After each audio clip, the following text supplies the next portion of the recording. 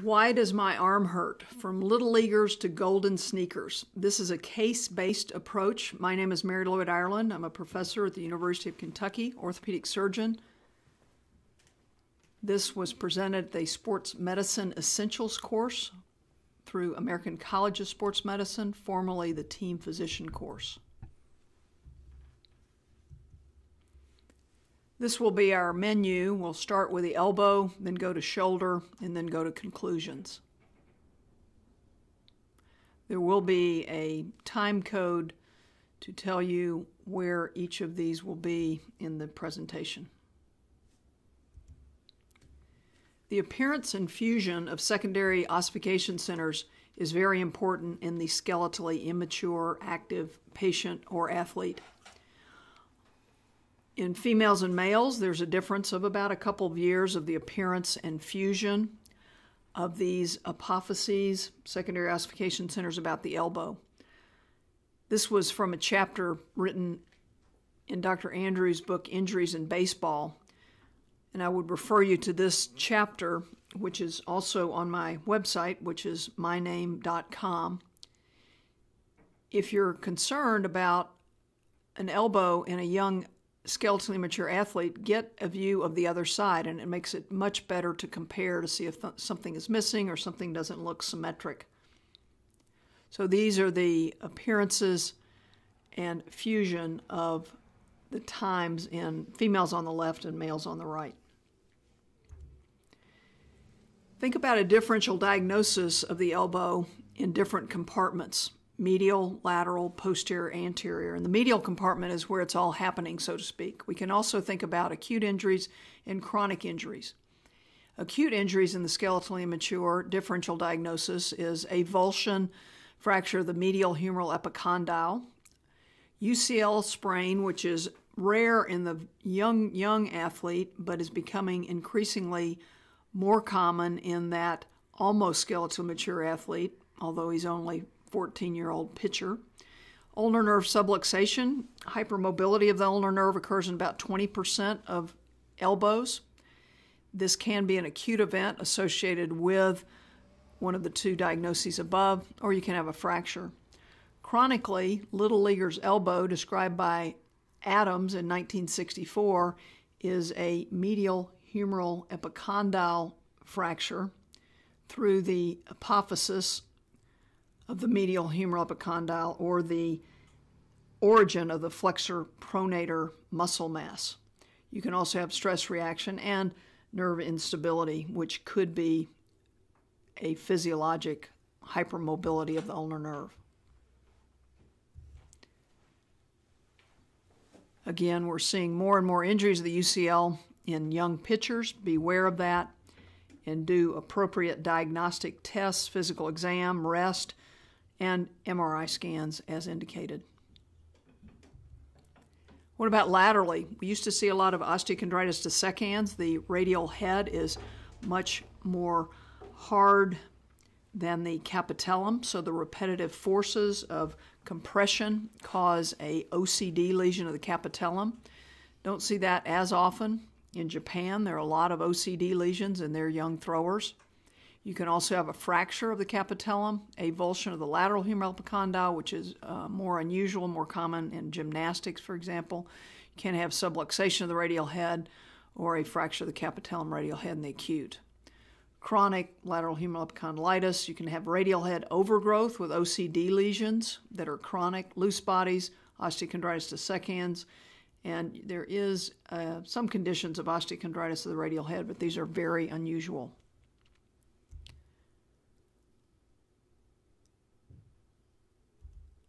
Posteriorly, the Osgood-Schlatters disease of the elbow is an overuse traction apophysitis of the olecranon that we see on a chronic basis.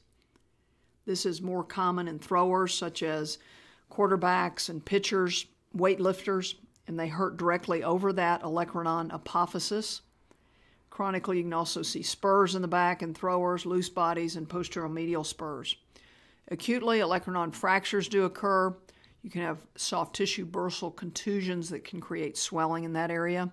If they do have something going on with that olecranon apophysis, They hurt when you're resisting elbow extension and hurt directly on palpation over the olecranon apophysis where the triceps inserts.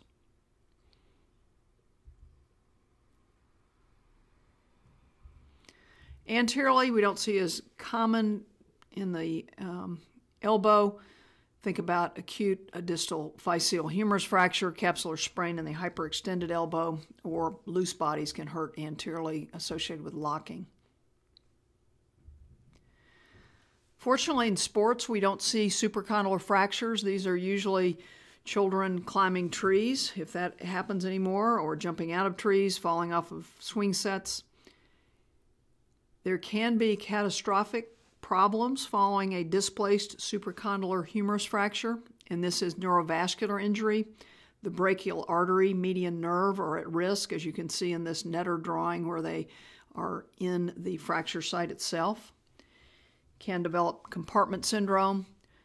There's some things that you never want to see, and that's one of these displaced fractures. They should be urgently transferred to a hospital, preferably a pediatric facility with on-call pediatric orthopedic surgeons who can take care of this potentially very serious injury with neurovascular complications. So this is a displaced supracondylar humerus fracture. Refer to the center and get them in the hands of surgeons who feel comfortable dealing with this injury. What you never want to see in your career is a Volkmann's ischemic contracture, as shown in this picture. But once you see it, you'll never forget it. So you want to get these individuals in to be treated urgently at the proper facility and make a quick referral and contact that hospital, hopefully a children's hospital with a pediatric orthopedist on call. These supracondylar humerus fractures, in addition to the potential for neurovascular complications, also you can have a malunion, you can have a Cubitus varus. It's more cosmetic than functional. You can see this individual on the right has a gunstock deformity of his right arm where his arm is coming in. It will make him hit his thigh as he walks. Cosmetically, it is oftentimes not acceptable to the family, and then an osteotomy of the humerus has to be done. So this shows the pinning that was done and then his post-op varus deformity. Elbow dislocations, think about this in an older child and an adolescent. The ones I just showed you were the distal humerus, a supracondylar fracture. So this is a transphyseal fracture, but you have to also think about a displaced medial epicondyle fracture in the joint, as you can see in this individual. And again, you may not notice it on the dislocated film before the reduction, but get a post-op reduction film always, and sometimes you have to get the opposite side to try to better see where that medial humeral epicondyle is. This is a 14-year-old football athlete. He was going to get up after being on the field, and somebody landed on the back of his upper arm, creating a posterior elbow dislocation. Our thumb is in his olecranon fossa, so the ulna has gone posteriorly. This is what his x-ray looks like. So it looks like a posterior dislocation without a fracture, but if you notice, there could be something that is missing from this medial aspect, which you can't really tell unless you get a reduction film and get the opposite side. You can see a little better on this oblique. Sometimes it's hard to get the x-rays with the child hurting or the adolescent hurting when they are dislocated, but get pre and post reduction x-rays. And there's the displaced medial epicondyle that was trapped in the joint. And always get post-reduction films. The ulnar collateral ligament attaches up into the axilla, if you will, of the medial aspect of the humerus and not actually on the medial humeral epicondyle. The olecranon apophysis, like we talked about, is where the triceps tendon attaches. So in the skeletally immature, when they're throwing, those tensile forces go more through the medial epicondyle, and hence you have an overgrowth of that medial humeral epicondyle. Technically, it's called an apophysis, where the origin of the flexor pronator muscle is. But always look at this medial aspect, as you can see up here, where the appearance of the medial humeral apophysis is from 7 to 9 years old, and the fusion varies from age 14 to 17. Again, a view of the opposite side is very helpful. This is that individual who had the elbow dislocation that I showed the films earlier. The ulnar nerve in this bottom right, you can see, is fortunately was normal, but you can see how hemorrhagic it is. We made sure it was out of harm's way, didn't do any transposition, but carefully dissected out and put the medial humeral epicondyle back anatomically. You can see here how displaced it was, and this shows that medial humeral epicondyle. The complications after an elbow dislocation are stiffness, so you repair the capsule.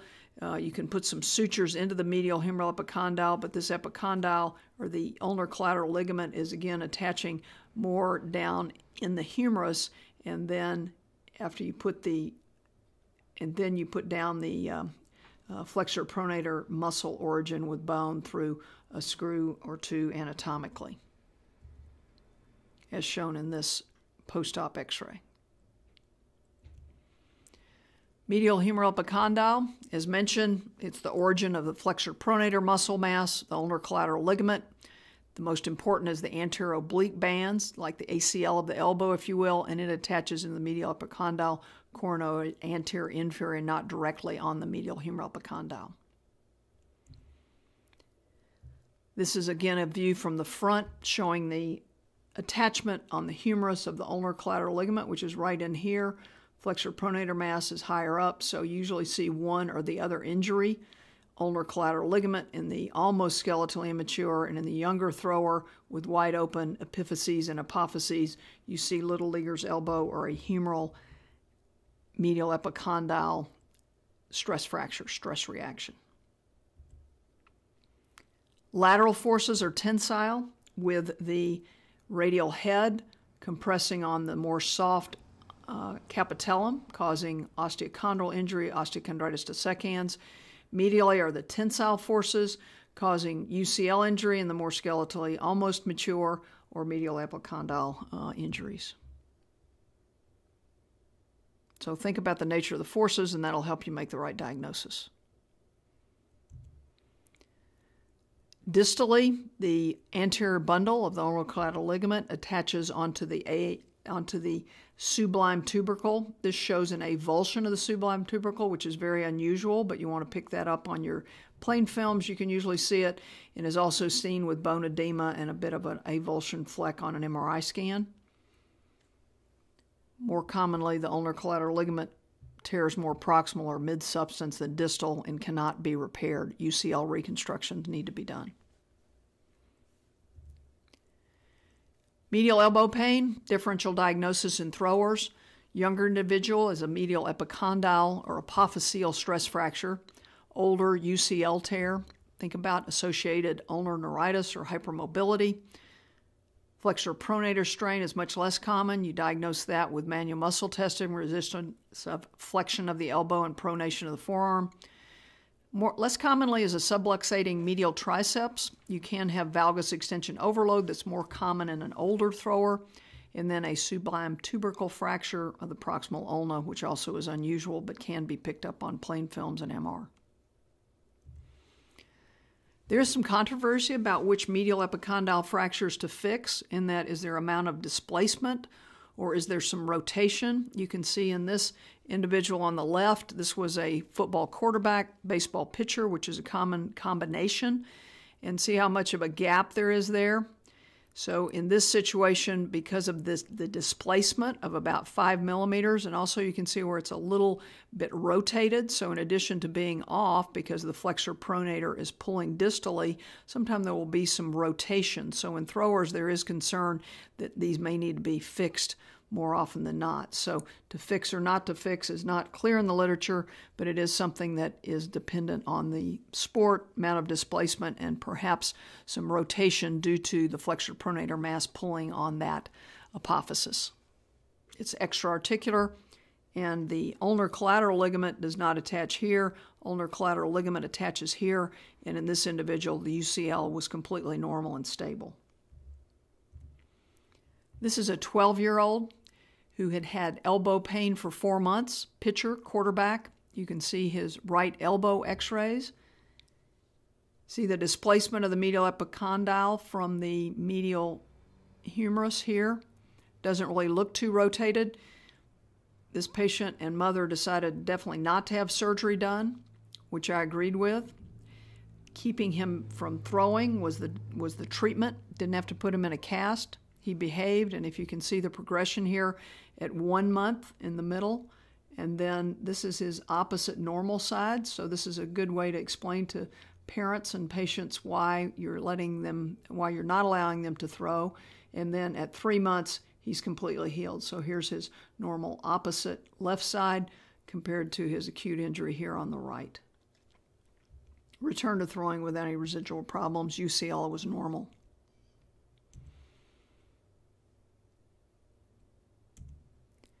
This is a almost 13-year-old right-hand dominant pitcher. He stated that his elbow had been bothering him for about 3 weeks. Oftentimes it's longer than that. They don't pay attention to pain in that age group. He kept on throwing, Little League, now he's in the All-Stars. He's been in a rapid growth phase. He's 6'2", weighs 190 pounds, really doesn't have any instability. This was a case that I shared with my partner, Dr. Adam Smith, who took care of him. These are his initial x-rays, and this x-ray looks a little different than what I just showed with that displaced full medial apophysis. He has a little fleck off here, and this was acute. Here's his normal side, so he does have a displaced medial epicondyle fracture, but it's not the whole epicondyle or the whole apophysis. And we had some concerns that did this really involve the ulnar collateral ligament? And his ulnar collateral ligament actually was normal. He stopped throwing. We let him move his elbow, but not do anything that created tension over the medial aspect of the elbow. So this is his minimally displaced fracture. And if you keep him from throwing, they will go ahead and heal. This is his x-ray. We x-rayed him every couple of weeks or month. This is his x-ray at 2 weeks. Didn't show any change in displacement. This is at 4 weeks. 6 weeks, and you can see here where it looks completely normal and healed at 4 months. He continued to grow. We worked on hip core strength on the opposite side, working on his rotator cuff. If you see this BB bullet appearance to a fracture of the inferior aspect of the medial epicondyle, it may heal if you don't allow them to pitch too early. It may take a long time to heal, but the ulnar collateral ligament is usually intact. This would be a situation where if you had any concerns about it, do a MRI scan. So the bottom line, it's like a BB gun, like a BB. Don't allow them to fire too soon with that throwing arm. It takes about 6 months before they should be back throwing. In the meantime, you can do sport-specific strengthening, getting them used to their new height and weight. This is an unfortunate situation where this 14-year-old pitcher had medial elbow pain for about a year, and his apophysis, his medial humeral epiphysis, was still open. But you can see here on his stress views, he had an ulnar collateral ligament injury and a chronic avulsion there. So which comes first? This didn't heal, and with continued throwing, he had a UCL injury. So the UCL and this piece are pretty close together. His baseball career was ended, but he did have an elbow that he could use for everyday activity.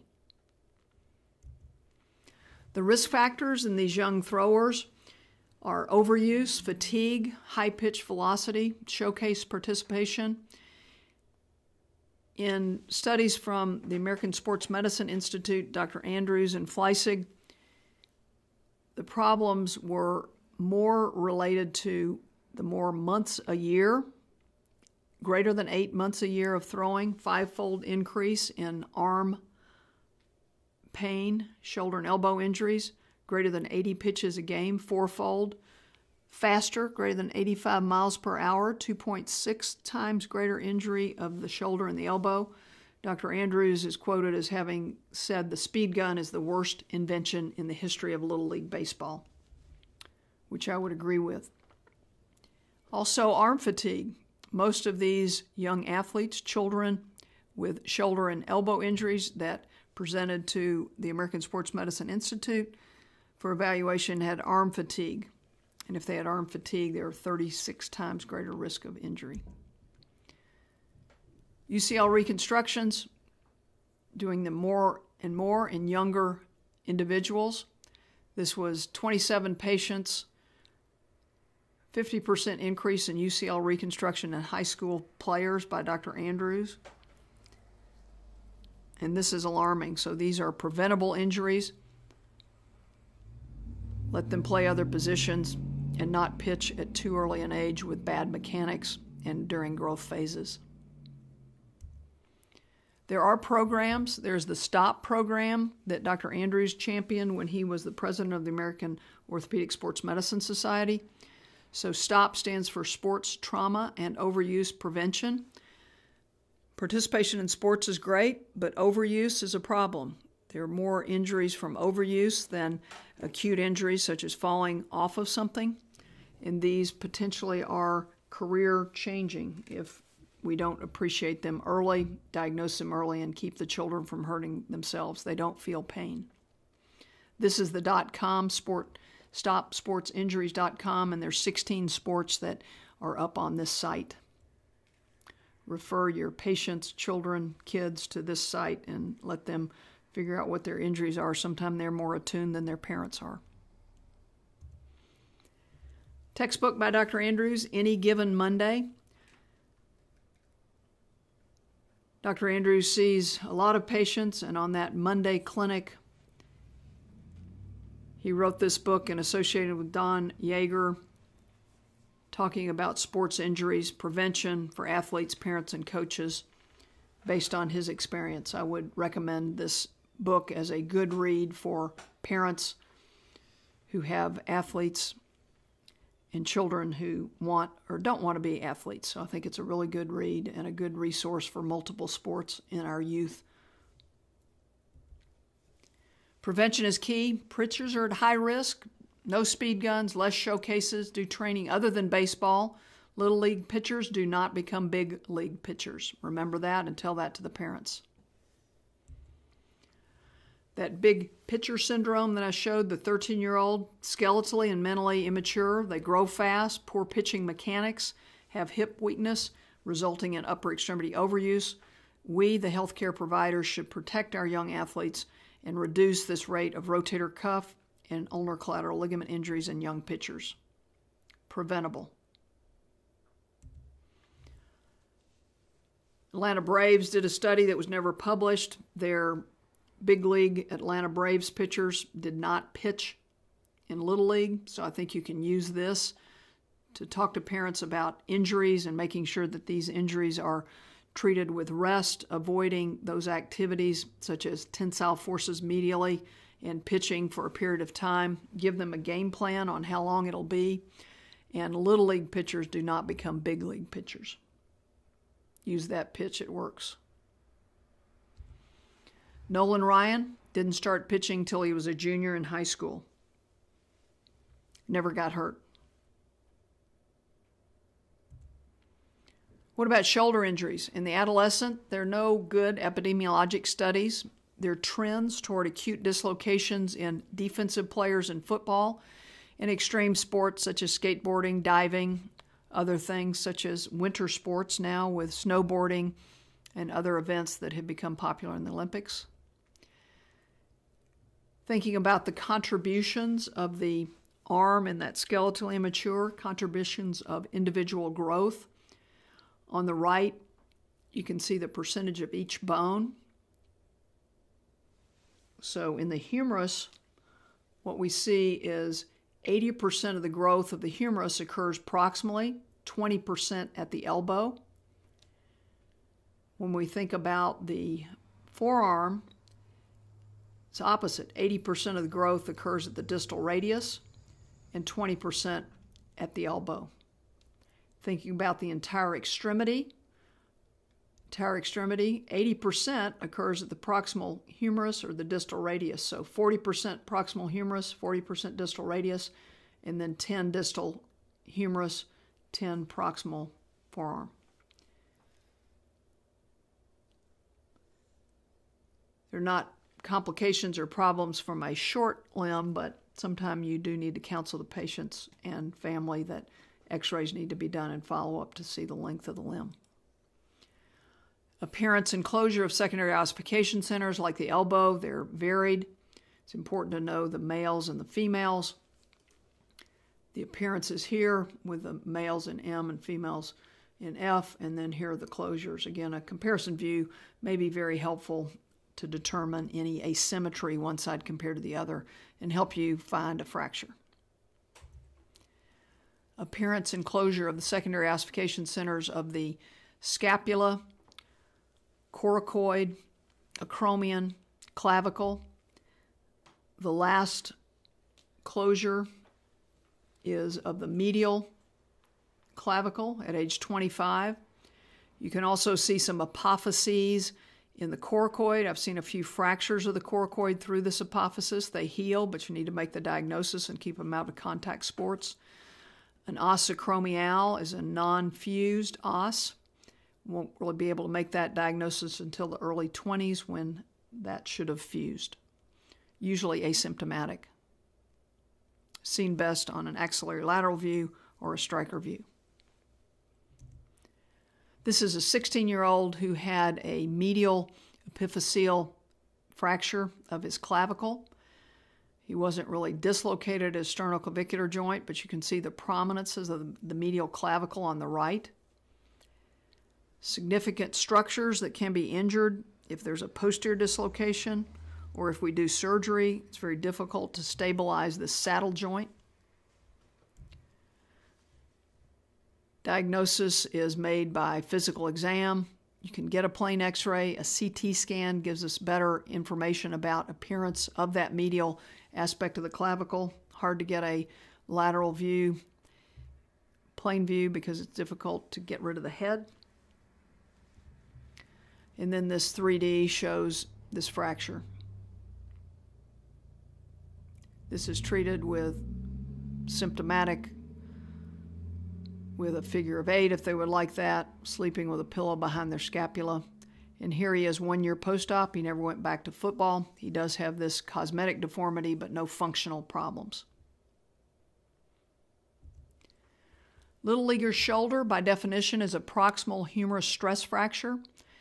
The patients present with diffuse shoulder pain. Usually it's reproducible when trying to do a throwing movement, such as with external rotation, and they hurt in the proximal humerus, oftentimes more posterolateral and with external rotation. They may not be weak in their rotator cuff. Radiographs are done. Comparison striker views usually show asymmetry, and you can make this diagnosis with plain films. Typically don't need an MRI scan.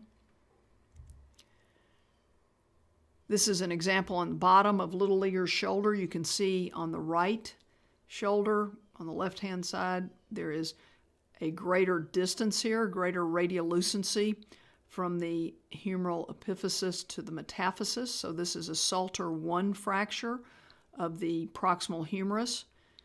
And you can see the opposite side. So when you're making this diagnosis, it's oftentimes good to get a picture of the opposite side. That gets the parents and the individual to know it's going to take a while for this to heal, and they just can't throw. If they're really symptomatic, you can put them in a sling, but usually they're not that symptomatic when you stop external rotation forces such as in throwing. The epiphysis usually has a little bit more of a line here laterally, so that's normal on this side, and you can see how the bone is already starting to heal. We see this in gymnasts, the distal radius, where the distal radius has extra compression forces, and this may cause a rest of the distal radius and a relative overgrowth of the ulna. So be aware of that and get plain films if there is distal radius wrist pain in a gymnast and somebody that's doing repetitive axial loading. Little leaguer shoulder in this series by Bill Carson. There were 23 patients in the Florida area. Average age was 14. 19 of the 23 were pitchers. They had pain while throwing. Usually they had pain for about 7 months before they were seen. In the treatment, this will heal as long as you don't allow them to throw. Usually it heals in about 3 months. The follow-up was 10 months, and most of these individuals return to baseball. Typically it's pitchers. There could be some rotation at that epiphysis that accounts for the increased external rotation in the dominant hand of pitchers that we see in pitchers who have started pitching when they were skeletally mature. So there could be a skiffy type rotation of the humeral epiphysis on the diaphysis, accounting for bony adaptation and what we see with the skeletally mature pitcher. This physeal and range of motion changes in a study by Scott Mayer and Tim Uhl from the University of Kentucky. There were 79 youth baseball players, ages 8 to 15, and there was increased physeal width on the dominant side and also increased external rotation on the dominant side. There were some CT scans that were done to confirm an asymmetry in that proximal humeral epiphysis, consistent with some rotatory abnormality with the way that the little leaguer's shoulder healed. This is a biomechanics magazine that's also talks about rotational adaptation and humeral head external rotation or retroversion that occurs in throwing athletes. This is a 15-year-old baseball outfielder. He just threw the ball from the outfield, felt acute pain in his arm. It was like his arm followed the ball to the plate. And you can see his diaphyseal fracture.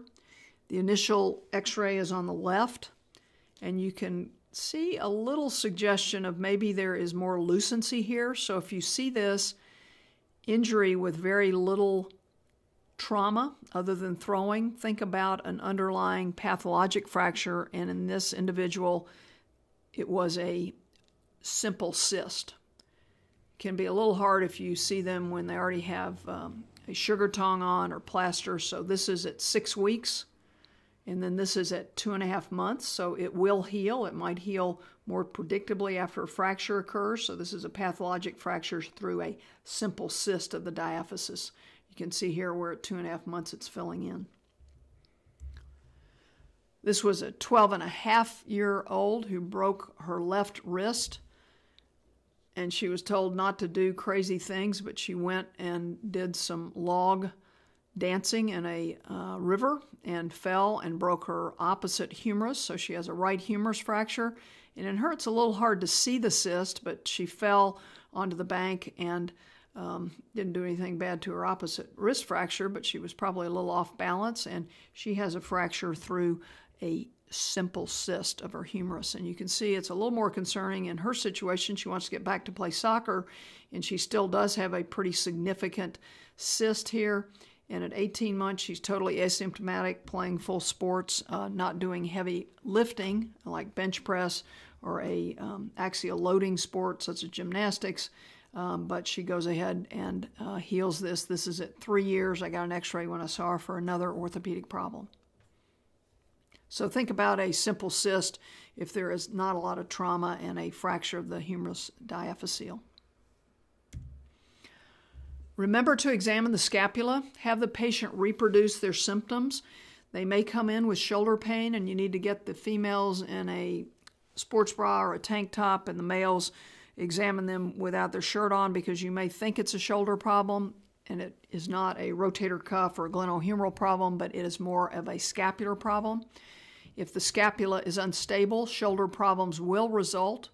And an unstable scapula is similar to firing a cannon out of a canoe. It just doesn't work well, not effective. The cannonball doesn't go far. Scapular dysfunction. Remember the scapula. You can have tightness anterior of the shoulder. The head can be forward. You can have overdeveloped pectoralis. This all affects the scapula. The scapula may have been abnormal to start off with. What we do to try to improve scapular position is the command of putting their elbows in their back pocket, touching the medial borders of the scapula, doing shrugs. Think of the scapula as a clock face, moving counterclockwise and clockwise. A lot of different muscles act around the scapula. the protractors and retractors. Typically what happens when there is scapular dysfunction is the scapula moves in a protracted way and upward. This happens because the glenoid, which is the socket of our shoulder, is also connected, obviously, to the humerus. And so there are adaptations that most likely come after the shoulder injury where the scapula typically moves up and in a protracted. So it goes upward and then protracts. And that's probably a result of a rotator cuff problem or an instability problem, an adaptation trying to get the glenoid in a little better position. So when you have somebody abduct their arms, sometimes you may think that glenohumeral movement is normal, but a lot of it may be at the scapulothoracic articulation. So a lot of different muscles here, rhomboids, serratus, latissimus, causing the movement of the scapula. This is an individual who was doing 20-pound single-leg dumbbells, doing forward punches, abduction, and if you look at his right scapula, there is asymmetry where there is a hollow or concavity over the area where his supraspinatus and infraspinatus are. He comes in with shoulder pain. If we hadn't taken his shirt off and examined his scapula, we probably would have made the diagnosis of rotator cuff strain, but that didn't really make sense. So see the asymmetry that he's got? He's really pretty strong in his supra and infraspinatus, but when we do rotation, you can see the scapula moving, like we talked about, more in a protracted upward position. He can do dips, but there's a definite asymmetry where there is not the normal muscularity here, indicating a neurologic injury. So he had a brachial plexus stretch of a C5 injury from up in his neck, causing atrophy here of his muscle. It wasn't a rotator cuff tear, it was atrophy because of a stretch of the C5 musculature, which innervates the supra and infraspinatus. Relative rest worked for him. This is a golfer, right-handed, who was having left shoulder pain. He had had a slap repair done 5 years before of his left shoulder. The thought was maybe he had had a new injury to his labrum. And when we asked him to do his golf move, which caused him to have pain, you can see the asymmetry of his scapula. See how it wings? But he doesn't have that atrophy as in that last individual that had the C5 radiculopathy. And ask him to do the activity. He doesn't have a golf club, but you can see here where there's asymmetry of his scapula, which is primary problem. Oftentimes that's compensatory for a shoulder problem. And when you do hands on the waist and push back, there's not a difference, but when he does his golf pretending to hit, there's a definite difference. Scapular retraining worked for him, and he really didn't have a primary glenohumeral joint problem. Oftentimes the scapula, again, occurs secondary to a shoulder problem, but remember the scapula and always examine it. Again, it's like firing a cannon out of a canoe. If your scapula is unstable, you're not going to be able to get that cannonball too far. This is a 20-year-old left-hand dominant individual, had true scapular winging, if you will, because of a solid mass.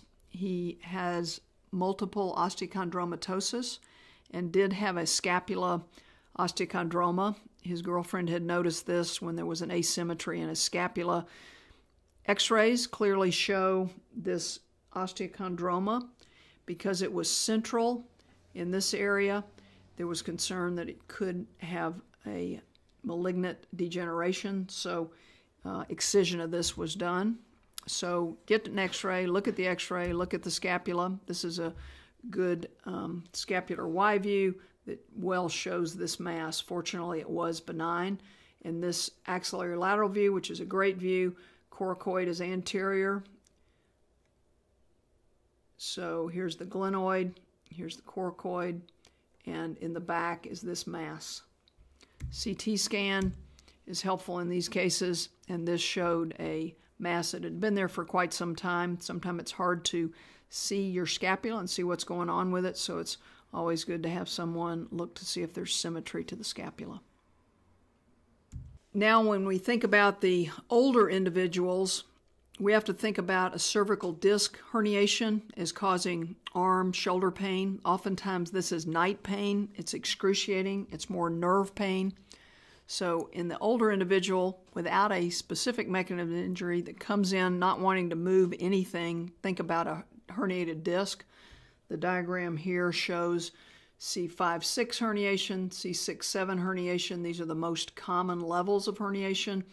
And then certainly they can have pain from different discs, different radiculopathy in different areas of the cervical spine.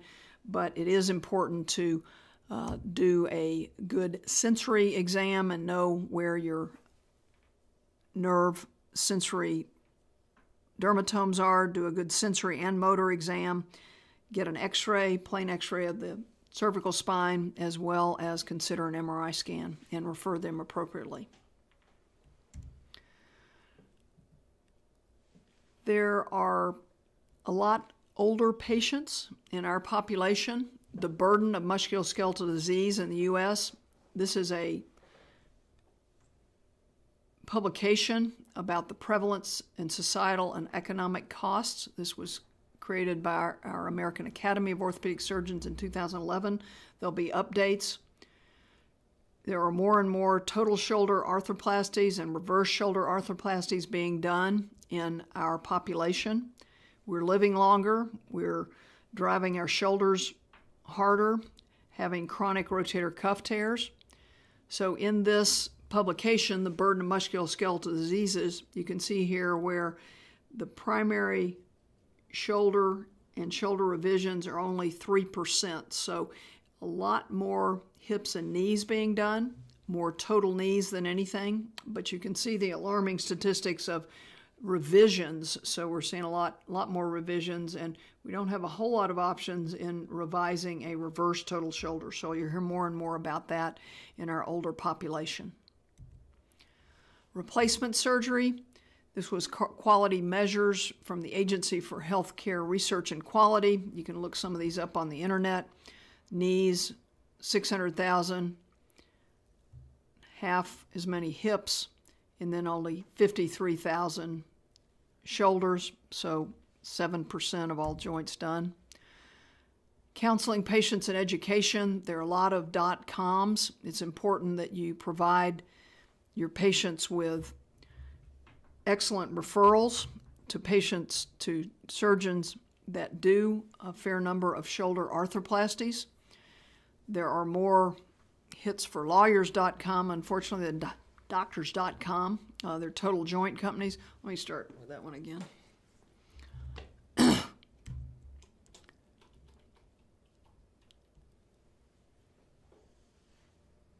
Ready? Yeah. It's important to counsel our patients on what total shoulder arthroplasty and reverse arthroplasties are. This can be done with WebMD, with other .coms. It's a lot of surgery to go through for a total joint.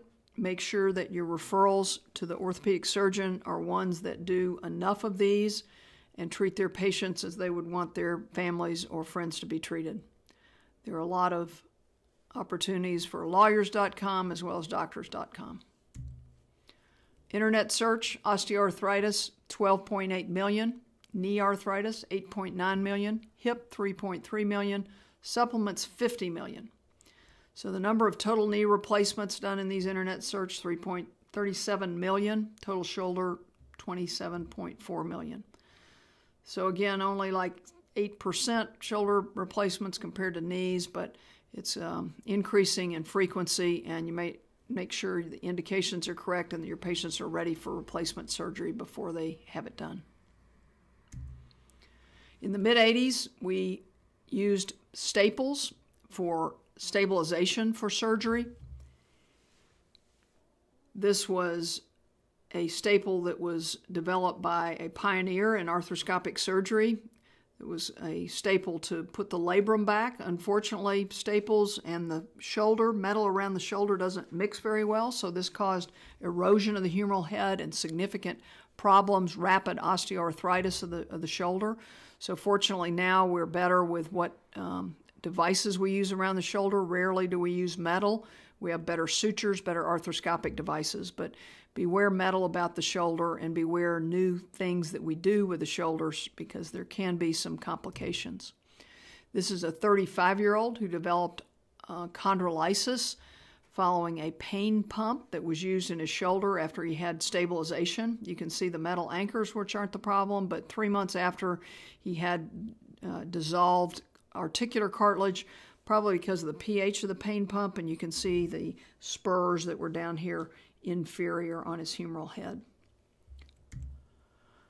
This is courtesy of David Abbasi and John Badalak, Jeremy Stern, chondrolysis. This was in Ortho Bullets. You can see the devastating problem here where basically this young individual needs a total shoulder replacement. So there are potential complications. It can be bad with any surgery. We don't use the pain pumps anymore, and hopefully we won't see these devastating chondrolytic problems anymore. Who gets glenohumeral osteoarthritis? Weightlifters, people doing performance-enhancing drug, males, more common than females, use of upper extremity devices for weight bearing, such as if they had a below-knee amputation, using crutches, they end up using their shoulders as weight-bearing joints and they wear them out. This is a weightlifter. You can see his loss of rotation range of motion on the left shoulder. His x-rays looked like this. You can see the significant osteophyte in the lower left, which is from his humeral head. And basically, this was early on. We did a CT scan, see a lot of the osteophytes. Previously, many years ago, we went in and tried to scope these patients. Very difficult because they have a stiff joint. Take the spurs off, but it doesn't work. It doesn't really help. Non-operative treatment of glenohumeral osteoarthritis is supportive, non-steroidal anti-inflammatory medicine, glucosamine chondroitin sulfate. Physical therapy doesn't really help. You can attempt to improve neck position, scapular position, which are altered because of the limited motion and pain. What are the surgical treatments? Arthroscopy doesn't really work. You can do a hemiarthroplasty, replacing the proximal humerus, a total shoulder, a reverse where the glenoid is actually low and the ball is high, biologic resurfacing, or a fusion. Just wanted to show you some of the options here. Arthroscopy is the gold standard for detecting chondral injuries in young patients, but if they continue with the weightlifting, there is continued problem and deterioration of their joint. This is from the American Journal of Sports Medicine showing an algorithm for decision-making approach to patient-based and disease-based factors, and that's what we need in these young, active individuals. Not a lot of good choices. This is a 70-year-old, as you can see, has significant glenohumeral osteoarthritis, non-dominant shoulder, limited range of motion, deformity of her humeral head, proximal migration of the humerus, candidate for shoulder arthroplasty. The replacement options, if you have a huge rotator cuff tear, a reverse needs to be done. This shows a shoulder joint replacement. Typically, it is the metal ball, the proximal humerus, with a stem. If you replace the glenoid side, this is what that plastic socket looks like. And this is from the AOS Ortho Info. So this is an x-ray of a total shoulder replacement. So humeral head is replaced and a plastic glenoid. This shows the capillary hemiarthroplasty, a resurfacing, and then on the right is this reverse. You have to have a functioning deltoid. It's in cases where the cuff is not repairable and they have osteoarthritis. These are being done more and more. Started being done about 15 years ago in Europe, more and more here in our country over the last 5 years. Make sure the patient is ready for this. There's not a lot of good bailout after a reverse shoulder replacement failure. So again, the ball part is proximal, so that's why it's called reverse. And the socket is distal, so to speak. The deltoid has to be working, but it's in a massive rotator cuff tear with osteoarthritis as the indication. Which is safer, organized sport or free play? I'll leave that up to you, but I really think organized sports cause more long-term problems than free play. Both bone and forearm fractures are easily treatable, concerning when they happen, but it's much harder and longer impact and not being able to get back to full activities after a UCL reconstruction. These individuals oftentimes are invincible, as this young man who on a skateboard broke both bone forearm, and then he went back on his skateboard and broke the other one. Not going to get hurt. You can tell that in his face, but he does. Adults are obsolete children, Dr. Seuss. So in this presentation, from our young athletes to our older athletes, I've tried to show you what things to use to make the correct diagnosis. In our older golden sneaker athletes, you need to make sure they have a realistic expectation of their shoulder arthroplasty and make sure that you've gone through all other options before referring them for arthroplasty surgery. Thank you very much.